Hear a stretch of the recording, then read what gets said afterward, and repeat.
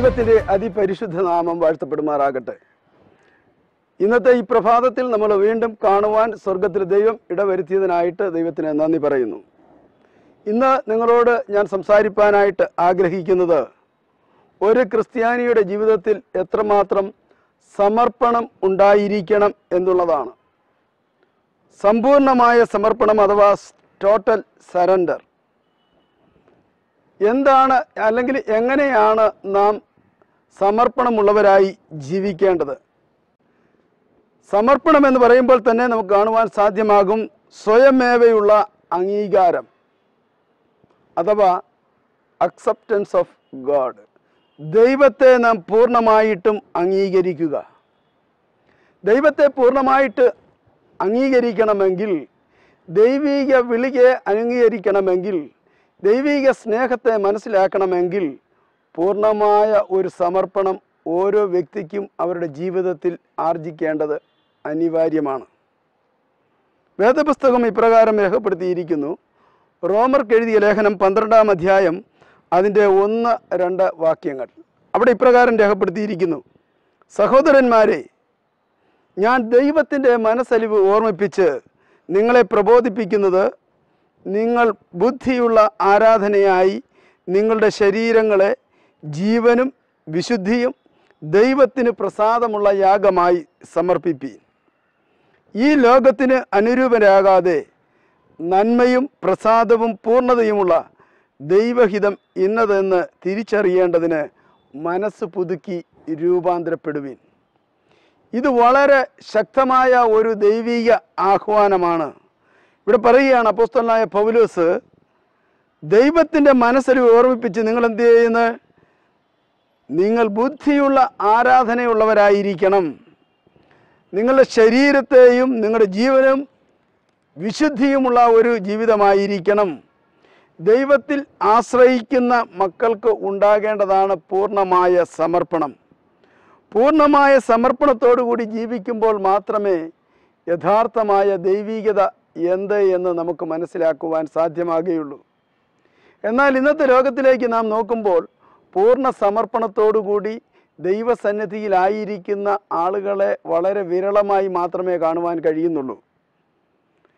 അതുകൊണ്ടാണ് ഇവിടെ പറഞ്ഞിരിക്കുന്നത്, ഈ ലോകത്തിന് അനുരൂപരാകാതെ നാം ജീവിക്കണം. ദൈവഹിതം ഇന്നത് എന്ന് തിരിച്ചറിയണം. ലോകത്തിന് അനുരൂപരാകാതെയും ദൈവഹിതത്തെ തിരിച്ചറിയുകയും ചെയ്യണമെങ്കിൽ ആ വ്യക്തി ദൈവത്തിൻ്റെ പരിശുദ്ധാത്മാവിനാൽ അനുഗ്രഹം പ്രാപിച്ചവനായിരിക്കണം. അഥവാ ദൈവത്തിൻ്റെ പരിശുദ്ധാത്മാവിനാൽ നയിക്കപ്പെടുന്നവനായിരിക്കണം. അങ്ങനെ ദൈവത്തിൻ്റെ പരിശുദ്ധാത്മാവിനാൽ നയിക്കപ്പെടുന്നതായ ഒരു വ്യക്തിക്ക് മാത്രമേ ദൈവഹിതം എന്ത് എന്നും ഈ ലോകത്തിലെ മ്ലേച്ഛതകളെയും കുറവുകളെയും എന്താകുന്നു എന്ന് വിവേചിച്ചറിയുവാനൊക്കെയും ഇടയാകുന്നത്. ഈ ലോകത്തിലെ കുറവുകളെയും മ്ലേച്ഛതകളെയും തിരിച്ചറിയുന്ന ഒരു അനുഭവം നമുക്ക് ഓരോരുത്തർക്കും ഉണ്ടാകണം.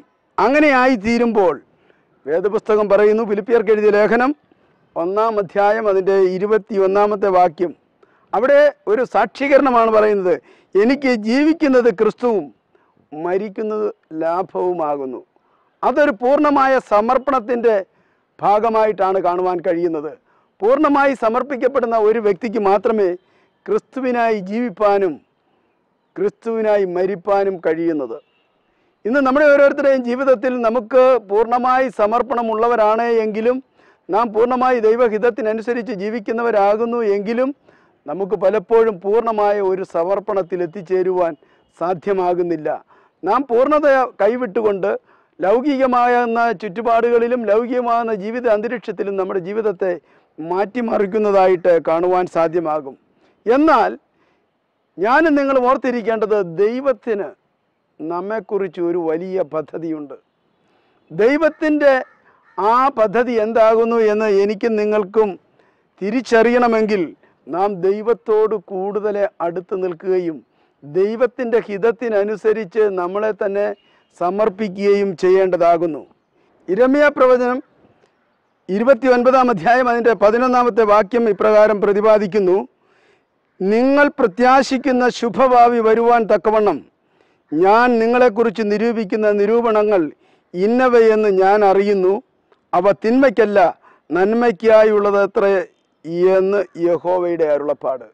അപ്പോൾ ഒരു മനുഷ്യൻ്റെ ശുഭഭാവിയെക്കുറിച്ച്, ഒരു മനുഷ്യൻ്റെ ജീവിതത്തെക്കുറിച്ച് അവൻ എപ്രകാരമായിരിക്കണമെന്നൊക്കെയും സ്വർഗത്തിലെ ദൈവം മുന്നമേ അറിഞ്ഞിരിക്കുകയാണ്. അതുകൊണ്ടാണ് നമ്മുടെ ശുഭഭാവി എപ്രകാരമായിരിക്കണമെന്ന് ദൈവം ആഗ്രഹിക്കുന്നതും അതിനനുസൃതമായി മാത്രമേ നമുക്ക് മുൻപോട്ട് പോകുവാൻ കഴിയുകയുള്ളൂ എന്നും നാം ഓരോരുത്തരും മറന്നു പോകരുത്. ആയതുകൊണ്ട് നാം ഒരു പുതുക്കത്തിൻ്റെ ആത്മാവുള്ളവനായി ഒരു പുതിയ മനുഷ്യനായി തീരേണ്ടത് ആവശ്യമാകുന്നു. പുതിയ മനുഷ്യനായി തീരുക എന്ന് പറയുമ്പോൾ പൂർണ്ണമായും ദൈവത്തിൽ സമർപ്പിക്കുക. ദൈവത്തിൻ്റെ വചനം പറയുന്നു, ഒരുവൻ ക്രിസ്തുവിലായാൽ അവൻ പുതിയ സൃഷ്ടിയാകുന്നു എന്നാണ്.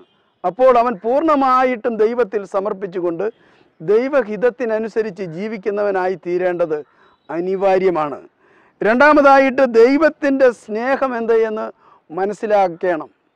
ദൈവത്തിൻ്റെ സ്നേഹം എന്തെന്ന് മനസ്സിലാക്കണം. യോഹന്നാൻ്റെ സുവിശേഷം 3-ാം അധ്യായം 16-ാമത്തെ വാക്യം പറയുന്നു, തൻ്റെ ഏകജാതനായ പുത്രനിൽ വിശ്വസിക്കുന്ന ഏവനും നശിച്ചു പോകാതെ നിത്യജീവൻ പ്രാപിക്കേണ്ടതിന് ദൈവം അവനെ നൽകുവാൻ തക്കവണ്ണം ലോകത്തെ സ്നേഹിച്ചു.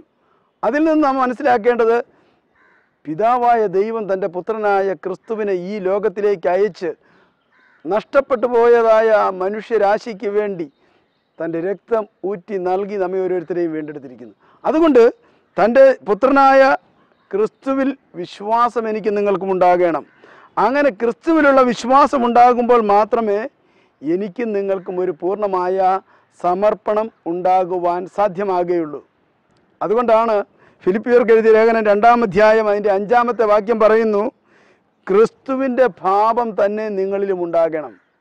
ക്രിസ്തുവിൻ്റെ ഭാവം നിങ്ങളിൽ ഉണ്ടാകണം എന്ന് പറയുമ്പോൾ മനസ്സിലാക്കേണ്ടതായ ഒരു കാര്യം, നാം ദൈവത്തിൻ്റെ സ്വഭാവത്തെ എൻ്റെയും നിങ്ങളുടെയും ജീവിതത്തിൽ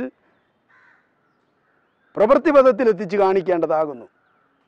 കാരണം വേദപുസ്തകം പറയുന്നു, പ്രവൃത്തിയില്ലാത്ത വിശ്വാസം ചത്തതാകുന്നു എന്നാണ്. അപ്പോൾ പ്രവൃത്തിയുള്ള ഒരു വിശ്വാസം ഉണ്ടാകണം. അതെങ്ങനെയാണ്? നമ്മുടെ സഹജീവിയെ സ്നേഹിക്കുന്നവരായിരിക്കണം.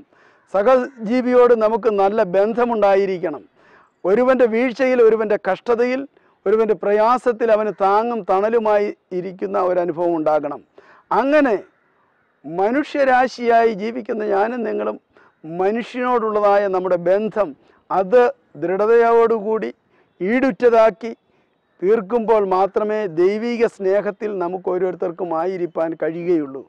ആയതുകൊണ്ട് പ്രിയമുള്ളവരെ, ദൈവത്തിൻ്റെ മക്കളായി ദൈവത്തിൽ പൂർണ്ണമായി സമർപ്പിച്ചുകൊണ്ട് ജീവിക്കുവാനായി വിളിച്ച് വേർതിരിക്കപ്പെട്ടവരായി യേശുക്രിസ്തുവിനെ സ്വന്തം രക്ഷിതാവായി സ്വീകരിച്ചിരിക്കുന്ന ഞാനും നിങ്ങളും ഓർത്തിരിക്കേണ്ടത്, നമ്മുടെ ഓരോരുത്തരുടെയും ജീവിതത്തിൽ ദൈവം നൽകിയിരിക്കുന്ന അനുഗ്രഹങ്ങൾ അത് അനുഭവിച്ചറിയുന്നതോടൊപ്പം തന്നെ മറ്റുള്ളവർക്കും പങ്കുവയ്ക്കുക എന്നുള്ളതാകുന്നു.